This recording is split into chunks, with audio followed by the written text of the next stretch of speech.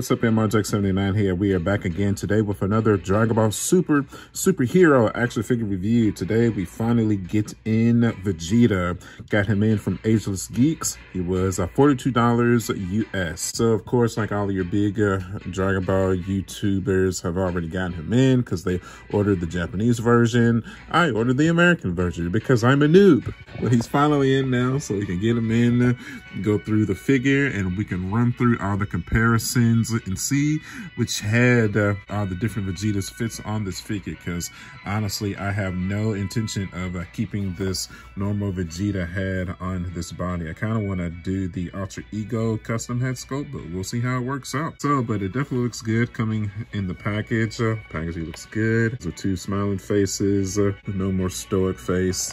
Spin it to the side here, the back. Vegeta Superhero. Now, of course, this is based off of his appearance from Dragon Ball Superhero, his epic non-blast, non-transformation battle with Goku, which he ended up winning. Spoilers, comes out good. And so to the top, to the bottom. And all right, man, let's crack it open. Let's take a look here. And now we're back, and now we have our Vegeta Superhero out of the package. Look at that. That comes out great. That is easily the best normal Vegeta face sculpt I've ever seen on an action figure before. Without a doubt. Comes out great, man. It really does. We have the rest of the body here. I like the loose form-fitting clothing he's got going on here. Got good as well. Arm definition comes out good. Probably could have used a bit more shading, but as we know, that's kind of the trope of the SS Figuarts Dragon Ball line. Now they've kind of done away with shading for the most part. Legs come out good. The leg definition for the muscles. Socks and the shoes comes out good as well. You see little screws at the top of the toe hinge there. You spin it to the side. Comes out good. I really like the shininess of the hair strands there. Kind of see a peg going on the arm. I have to push that up a little bit to kind of cover that a bit. Back. Vegeta don't got no hips. The shirt comes out good. Hair strand comes out good as well. I like it. Really For good. The extra faces here, we have the gritting teeth face. Kind of see an indenture in the teeth there. It's pretty cool. We have a screaming, Kai blasting, or just a punching face there. Then we have the prideful Vegeta face there. Hands, regular key blasting hands, some more key blasting hands. You can maybe pose him turning into Alter Ego, or you can do a Galick Gun pose with these hands as well. Prideful finger, thumb pointing hand there, and then some Kung Fu hands for Vegeta. Okay, let's go ahead, let's run through his articulation. Head, down, up, tilt, tilt, rotate 360. Oh, neck is connected to the head some kind of way, so be careful with that. Head, rotate 360. Arm, rotate 360. Push it down, push it up, push it forward, push it back. Butterfly hinge, push it up. Bicep swivel. Elbow, all the way up, down. Wrist, rotate 360. Push it in, push it out. Tilt and tilt. Chest, tilt, tilt. Cannot rotate it, but you can push it back, push it forward. Ab, rotate 360. Ab can also be tilted to the left and to the right, ever so slightly. Leg, out, forward, backwards. Kind of gets hindered when you're trying to kick it outwards from this little top piece clipping the hip there. Rotate the thigh to the left and to the right. Knee, bend it all the way. No shin swivel. Ankle, down. Kind of sticky there for that ankle. It's kind of ugly, to be completely honest. Wow. I don't think I'm a fan of that. It's kind of nasty, so be careful. You're gonna have to make sure you push that. Even if you try to move it, you're gonna have to push that back in, so because that does not look good at all. If you're gonna try to pose the ankles out. In for the toe hinge, out, tilt, rotate 360. Okay, your figure's decent, not the best. especially with those ankles. Definitely appreciate the face sculpts here. Definitely not a fan of how they have designed either one of these ankles. That's crazy. Almost like it's missing a piece, you know? Dang, that's crazy. Of course, I mean, if you want to change out the faces here, just simply just plop it off. You can line it up with the pegs there. Should plug in relatively easily. Yeah, there you go. Plugs in just right, just like so. All right, pose one, just a wide base key blasting stance here. Comes out good. Got the wide key blasting hands going in here.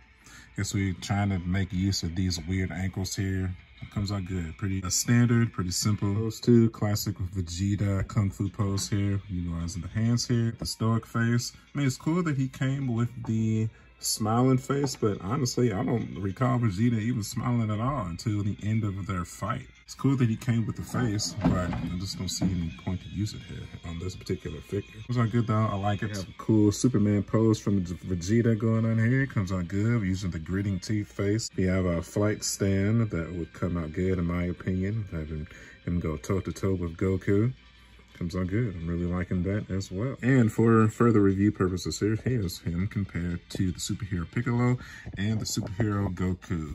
Definitely both cool figures in their own right. Okay, now without further ado, let's see what all transformation heads can go onto this Vegeta body. All right, first we did the original Super Vegeta head sculpt from the Cell Saga.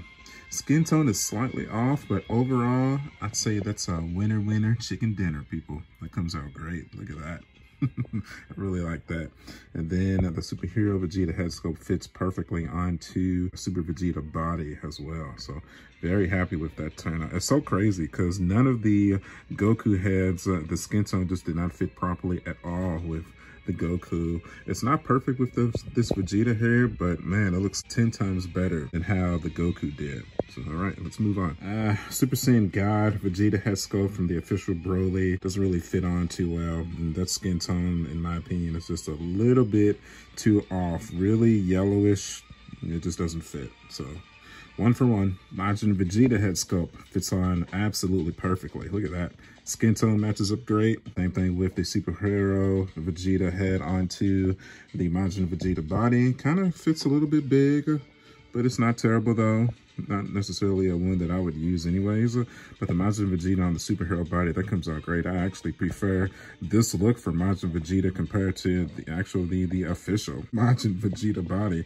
Only thing that's missing is just the veins on the arms, but that comes out absolutely stupendous. It really does. So 2 for 1 for sure. Super Saiyan Blue from the Broly body head sculpt fits on fine. But just like with the Super Saiyan God, skin tone is a bit too off for my liking. It's a little bit too tannish oranges. If it was a little bit lighter, it'd be perfect. But the superhero head sculpt fits perfectly and looks perfect on the Vegeta Blue body.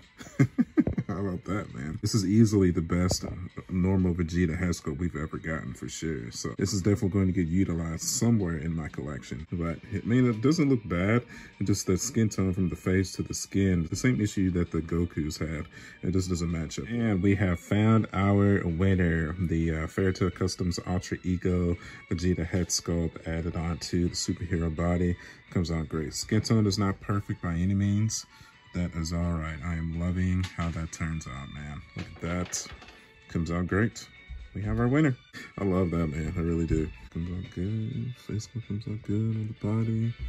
Yep, I really love that, man. So, all right, I think that's going to do it, man. So let's go ahead and let's move everything to the museum. We'll finish out just one more quick rundown. The Super Saiyan God head did not work.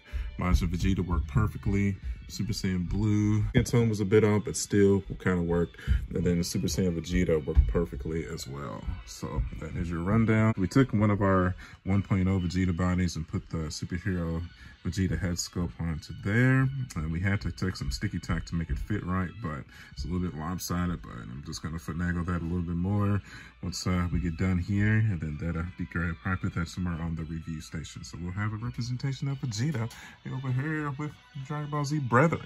All right, man, so let's move everything to the museum, and we will begin to finish out here. And we're back, man, and now we have our alter ego Vegeta head sculpt onto the superhero Vegeta body added onto the shelf, and that turns out great. Look at that. Gotta love how that's turned out, man. So kind of a weird finish to the video. I don't think I've ever completed a review of a Dragon Ball figure and put it on the shelf different than how it came out of the box. So pretty cool, man. Really liking how that turned out. And we have all the forms of Vegeta onto the shelf. So good. Super Saiyan, Saiyan Saga, Blue, Super Saiyan God, Majin, and now Ultra Ego. So hopefully sooner rather than later, we actually get to see Ultra Ego in the anime. Just as long with Ultra Instinct, that would be super cool. I wouldn't mind seeing them sparring at their top peak forms in the anime as well. I feel like that would be super cool as well. So, all right, man, that's going to do it. So if you're a fan of Dragon Ball, just like I am, you know what to do. Hit that like button for me. I tend to cover every SH Figuarts Dragon Ball figure that gets released. Maybe not in a timely manner like others, but eventually I do cover them all. I think next should be finally Superhero Gohan. Like I said, I know peeps have started to get their first form sales in as well. So should be soon on the horizon as well for me. I did get him pre-ordered. So, all right, man, you can follow me at youtube.com/SmartJack79. I'm also on Facebook, Instagram, and TikTok. My friends, thank you guys for watching. If you guys watch these videos, comment, and hit that like button. You allow me to make an income doing what I have always loved, talking about the anime that I have loved since I was a little boy, and I couldn't be more grateful for that. So as always, I will see you guys on the next one. I'll catch you guys later.